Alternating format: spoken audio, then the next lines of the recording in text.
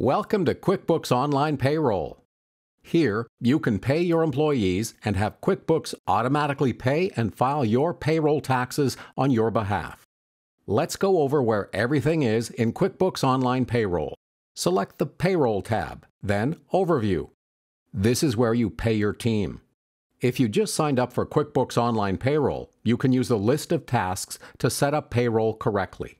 You can also get help from our setup guide or check out videos to help you start. After you've run payroll for the first time, this page shows shortcuts to commonly used functions like adding employees and editing payroll items. And you'll see the status of your automatic taxes and auto payroll, as well as employee milestones.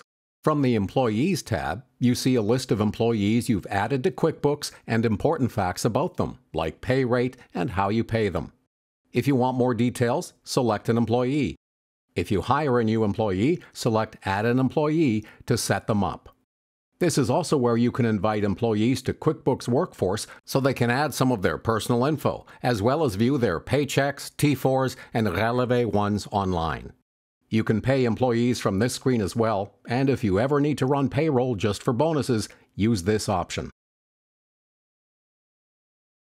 Once you select an employee, QuickBooks Online Payroll also helps you choose a workers' comp plan and choose employee benefits like health insurance and retirement plans in the Deductions and Contributions section. Use the Compliance tab to read the latest news from federal and provincial agencies on taxes and other payroll rules. Select Taxes, then Payroll Tax.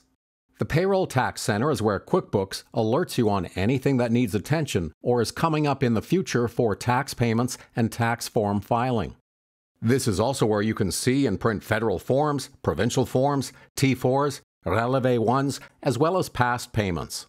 If you want QuickBooks to automatically pay and file your taxes and forms, go to the Payroll Overview page to see setup tasks you may still need to complete.